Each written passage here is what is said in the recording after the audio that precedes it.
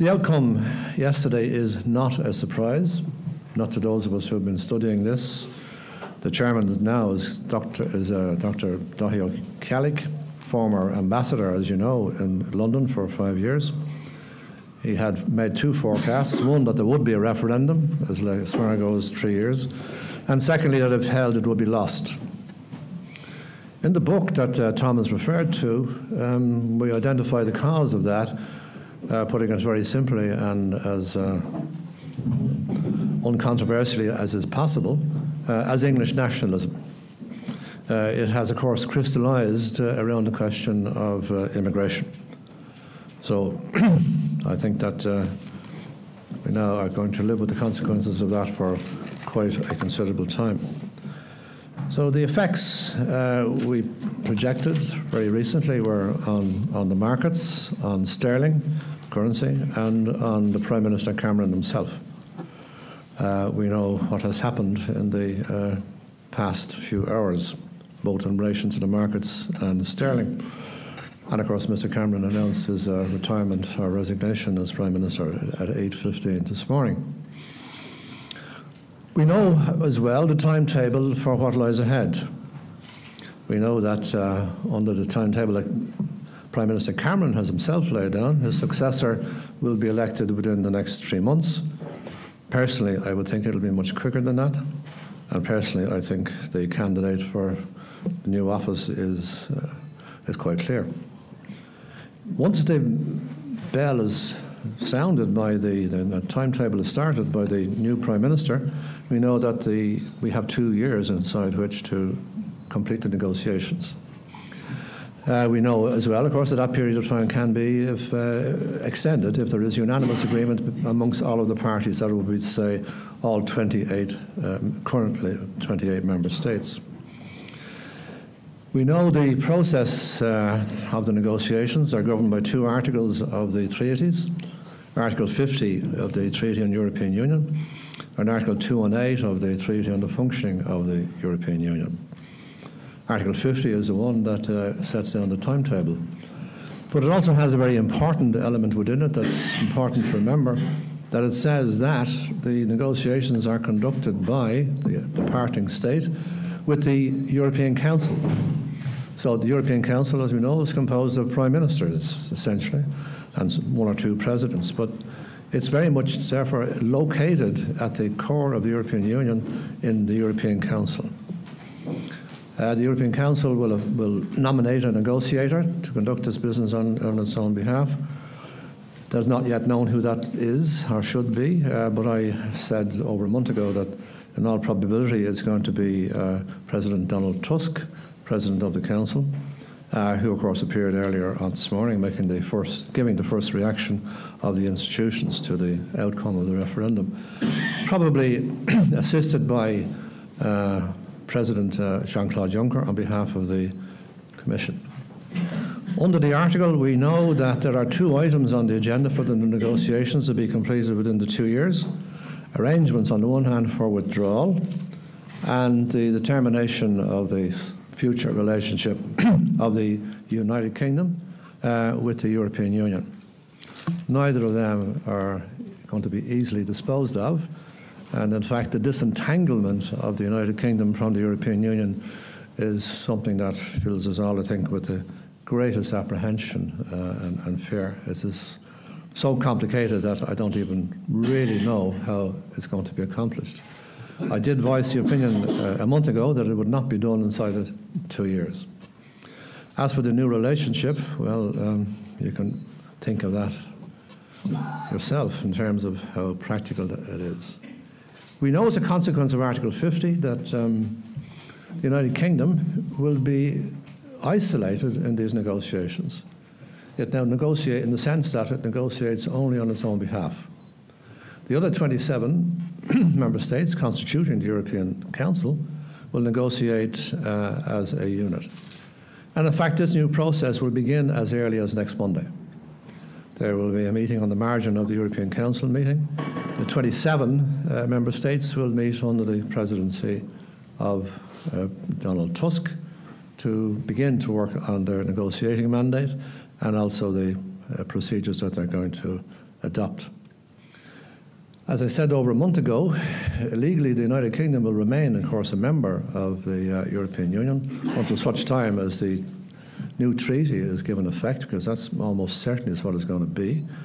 But politically everything has changed, of course, and from next Monday on there'll be a rather cold breeze blowing around the chair occupied by the Prime Minister of Britain.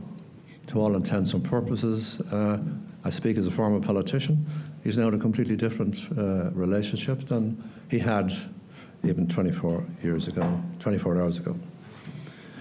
The concern, I think, that we in this institute and here in Dublin, our concern has got to be with the political and economic effects of the withdrawal of the United Kingdom.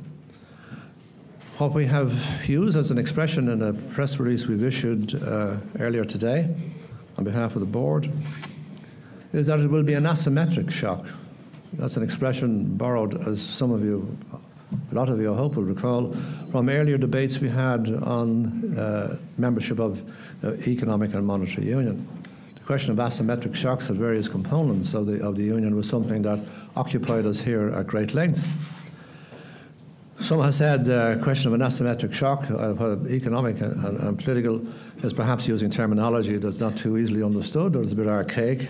So we've also employed as a synonym disproportionate effect, which I think expresses it very clearly. I think Ireland has got to get this point over very, very clearly and very simply with the other 26 member states with whom we will be negotiating. And I think it sets a negotiating framework for Ireland.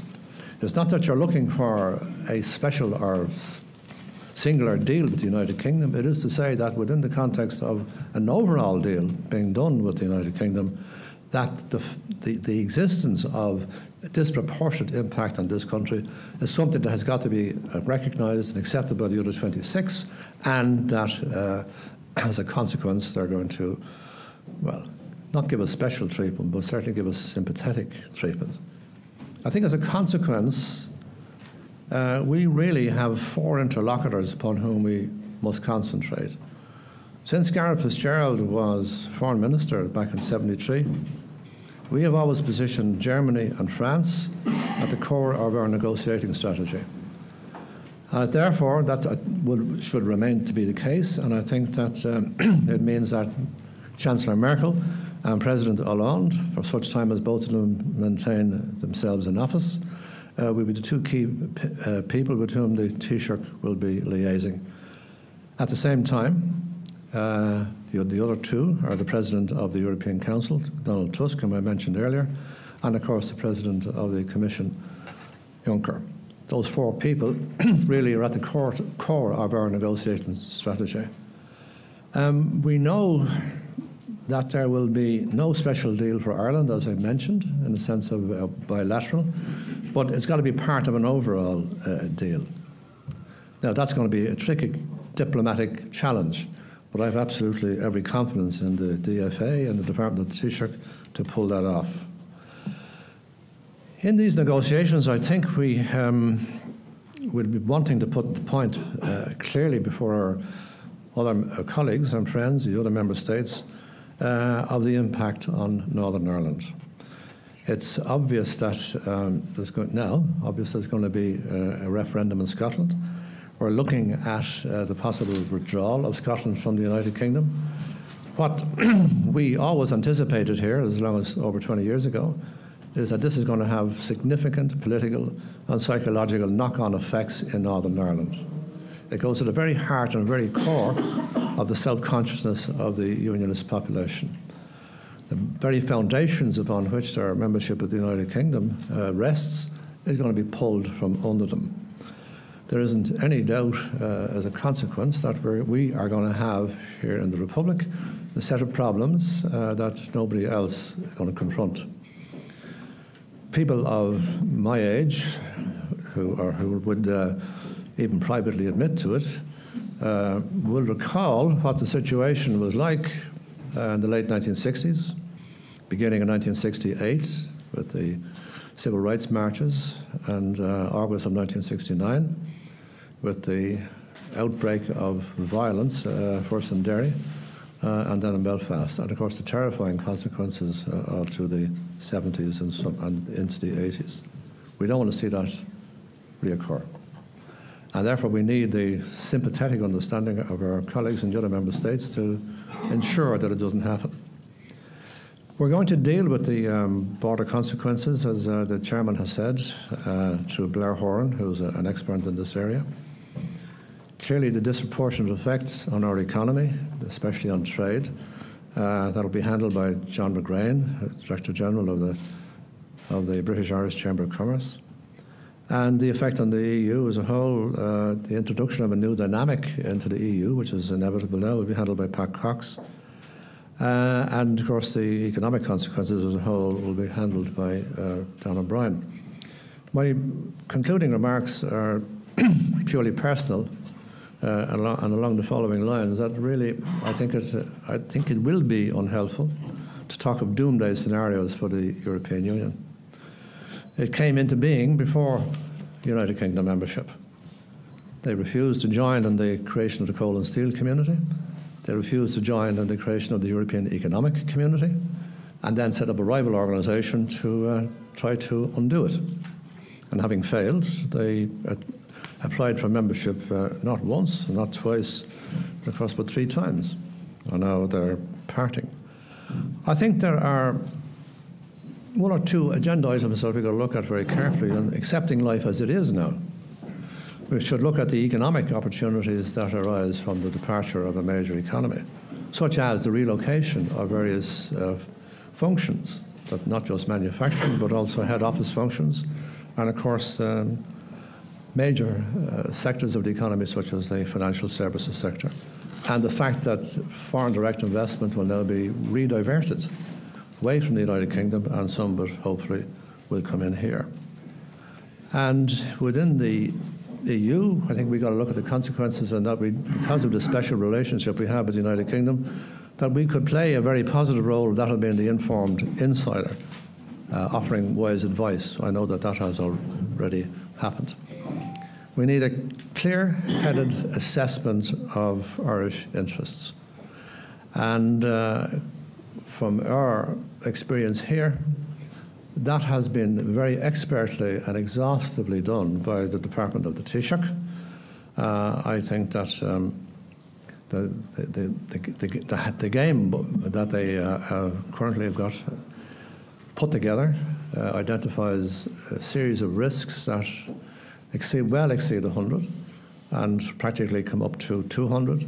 And in each case, there is a game plan for dealing with them over quite a period of time ahead. But what it does suggest is that the Institute should continue with its work in this area. So we will produce a report now to coincide with the appearance of a new British Prime Minister, that is to say sometime in October. And we will then hold a major conference on that report, and we will continue our work, obviously, over the next 2 to 3 years. So there, I think, is an overview of what it is we see this morning. It's a position that none of us would have wanted to be in, but we are here, so we have to deal with it. And I thank you for coming.